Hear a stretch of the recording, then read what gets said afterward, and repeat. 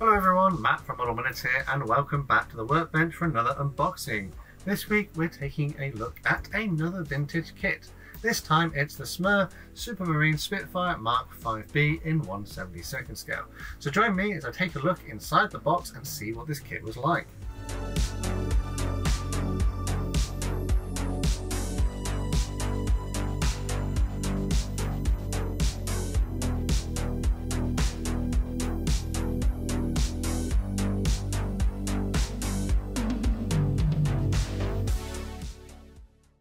So starting off on the front, we've got this quintessential 90s looking artwork style with the gradient between the pink and white. The image here of the Spitfire in combat with an FW190 does make it quite exciting and encourage you to buy the kit. Over on the right hand side here you can see I've got a price tag of £3, which is what I paid for it at a model show. And then down here it says we've got super decals, so I'm not entirely sure what a super decal was, but we'll have a look, I'm sure. On the thin edge you can see we've got different languages about the kit. It says it's not suitable for those under 36 months, there's small parts, there's no glue and paints included. Naturally this is not a starter set, so I'll be surprised if there were. Over here it tells us it's made in the Czech Republic and we've got some safety marks as well. The other short edge has some information about the actual kit. So it says there's one version included. These are our dimensions here. Get a bit closer so you can see them. And there are 43 parts included, so that's pretty good. The short edges then, I have a price label on here. Not entirely sure what currency that was, but it's 150 something. This has the same artwork as on the front as well as a barcode, and then this has the same artwork on the front. On the back then we've got our painting instructions and decal placement. So it tells us that this is a Spitfire Mark V as used by 313 Squadron RAF in 1942, and I believe that these are all Humbrol colours being called out here. Pretty standard mid-war RAF Spitfire colours. We've got a duck egg blue, which is a sort of a sky type S, or a bit controversial. We've got light grey underside, sea grey upside, and dark green on our camouflage. We have also got a bit of yellow here on the wing leading edges, which I seriously doubt is a decal, but we'll have a look as we go through. And we've got our gun ports in red. So yeah, let's have a look inside the box. The box is falling apart ever so slightly and everything is loose. Nothing is contained in a bag. So if there was a bag once upon a time, it's gone now. Apart from the transfers and the clear parts, which are in a bag. So possibly that's how it originally came in the box. Not my favourite way of doing things, because you can see that they don't fit and there is space for them to roll around and fall apart. But it is what it is. So let's look at the instructions. So all in black and white. This is about the history at the top and then some technical stuff here. And then we have some assembly tips about how to detach our parts, how to use our cement using pegs, how to apply the transfers, and then a key to the different symbols down the bottom that we're going to encounter, which is either glue or don't glue. Flipping over them, we've got our assembly stages, and there are 10 in total, it would appear. So we assemble our propeller, our cockpit control panel parts, and then our chair and bulkhead, and potentially like that's a radio part or something behind the chair. Then we install those in the fuselage, add our engine exhausts, then we add our prop. And interestingly, you have to do it at this stage, so you can put the retaining pin behind if you want it to rotate freely, I'm guessing. Although, actually, that's an interesting assembly method. No, this looks like that gets glued in there, and then that goes through there, and then that 17 holds it in place. So, yeah, when I come to do the build, I'll investigate that. That looks pretty interesting. The canopy comes in, looks like 4 parts. You've got one for the front, one clear part for the rear view mirror, then you've got the main canopy part, then you've got the rear part. So I would have anticipated that ought to be one part. Not sure that will give you the option to have the canopy in an open position, but interesting nonetheless. I imagine with a bit of fettling you could potentially get that to look like it was open. Tailplane is added. Landing gear, doors and wheels are joined. We have a moulded part for an air intake which goes in there. Our wing halves are joined together, and then we add our wing tips. So I'm guessing that by adding our wing tips it means that you could do different variants with this kit. Cannons are added, and then the small details such as this air intake and the pitot tube and the landing gear are added. And then we need to refer to our colour painting instructions on the back of the box. Yeah, not bad, fairly easy to follow.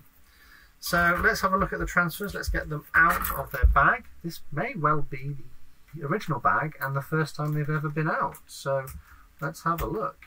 There we go. So let's get them out, and the clear parts come out as well. So here are our transfers, and it says they were printed by Propag Team. So I don't know what company that is. Sadly, because they were in with the clear parts have damaged the transfers. You can see here the centre roundels, the red dots, they have been damaged. They've got a bit of a tear in it, and so too have the flashes, the identification flashes on the tail. Not great. Possibly salvageable. Maybe could cover it up with some chipping, perhaps. But yeah, a little bit disappointing that they're not perfect. The printing though is pretty good. We can see that there's no yellowing, which is nice. They do seem to be very thin. I worry that they might disintegrate when you come to apply them. You can see here the red on there. It's not the neatest of printing. It's like a big blob in the middle. It is a bit off center. Registry is a little bit questionable there. May need to get aftermarket transfers. They may be perfectly fine to use, so we'll have to see what happens when we come to do this one. But yeah, so those are the transfers. Let's have a look at the clear parts. So like I said, we've got 3 parts to our cockpit canopy, and they look all right. They look pretty good. For the most part, they're crystal clear. Flash is minimal. Panel lines are raised, quite chunky. The canopy here, it seems a little bit misshapen. I don't remember the Spitfire looking so. It's sort of flat on the edge there, which gives it a strange shape to it. It should be a little bit more balloony, I think, but you know, that could just be me not knowing enough about the Spitfire. But yeah, clear parts look on the whole to be alright. The mirror, I guess, isn't a clear part then because it's not on this sprue or it's missing. Speaking of, let's see if we can find it on our main sprues, just for sanity's sake, and it may be that one there. What was the number? Number 15 is this one here. This tiny little part here is our mirror, so yeah, it's a normal part. And speaking of our plastic parts, they're moulded in a light grey plastic. It's almost white, but it's just a very light grey. And the flash is fairly minimal. It's not too bad. The plastic feels quite solid. It's not very brittle, and it doesn't feel particularly greasy, which is nice. The details are mostly of the raised variety. There's quite a lot of raised panel lines. There is a little bit of recessed around the operating surfaces of the wings there. They are quite nicely moulded. There are a little bit of rivet detail in a few places. The smaller parts, the wheels, are a little bit generic looking. They're okay. Landing gear legs, not particularly fine, but you know, they're alright. They're okay to use. This is the control column here, I think. Let's have a look at the instructions. Yeah, number 11 is the control column. So that's more of a representation of a control column because it's not got the finesse that an actual control column has. You know, it's more rounded than a square blob at the top, but that is what it is. We've got a chair as well, so cockpit detail on this is moderate. Let's see if there's anything on the inside of the fuselage. Oh, and surprisingly there actually is. There are a few little bits of detail on the inside of the fuselage. We've got some little controls moulded in there, which is quite nice. The tail wheel is moulded on as one part, and then flipping over we can see that we've got reasonable detail on the outside. Plastic is a little bit thin in places, but again, it's all of the raised variety. But generally looks okay. It's not a bad looking model on the whole. Coming on down, we've got our interesting extras. So, propeller, wheel parts. Speaking of the wheel parts, it doesn't make mention that you can glue them in a raised position, which is interesting. I imagine it wouldn't be too hard to put them in a raised position. Maybe with a little bit of modification you could get there, but yeah, it doesn't make mention of that. But yeah, interestingly here we have our normal wingtips, which are the ones we need to use for this particular variant, but we also have clipped wingtips, and it looks like we've got a tropical air intake with filter. So you can build different versions of this kit if you wanted to. So I know my transfers aren't the best, but if I find something else online and it's maybe a tropical version or it has clipped wings, then I can replicate that in this kit. We've also got 2 different spinners as well, depending on the variant. Cannons, reflector gun sight. Yeah, they tried a little bit with this kit, didn't they? That's interesting. And then onto the final sprue, we've got our control panel with moderate detail on it. The feet, rudder pedals are just moulded on. You know, in real life they were further back than that, but they've tried a little bit. Radiator that goes in there. We have our engine exhausts. I don't think they look particularly good. Again, they're more of a representation. And is that the right number? Was it just 3? It probably was just 3. Let me know down in the comments. And tail surfaces, same sort of deal. Details are relatively good. And the lower surfaces, so we've got our holes here for the ejector, for the casings, our air intakes. Moulding is a little bit soft around the wheel wells, not great. And then our gun ports here. Yeah, so speaking of the gun ports, that yellow bit there, that wasn't a transfer, was it? We didn't see a transfer for that, so you'd have to paint that yourself. But yeah, not a bad looking kit for its age.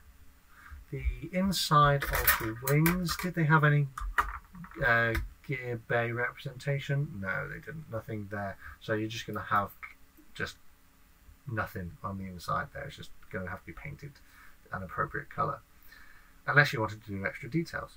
But yeah, not bad. No pilot, I notice. So if you wanted to have this flying, a little bit difficult, especially given the fact that we don't have a display stand and no way to mount one unless we do our own holes, and also the fact that it doesn't tell us that we can put our wheels in a raised position. But yeah, not a bad looking kit. So let's wrap this up. We had 1, 2, I was a little stuck, 3, 4 grey plastic sprues of a moderate quality with some interesting detail and options for displaying the aircraft in different configurations if that's what you wanted to do. We have 3 clear parts for the canopy, all on the sprue here. Again, not sure if I can display that in the open position, but we'll have a look at when I come to build it. Transfers are generally okay, however they have suffered some damage. Would be tempted to get some replacements from an aftermarket company.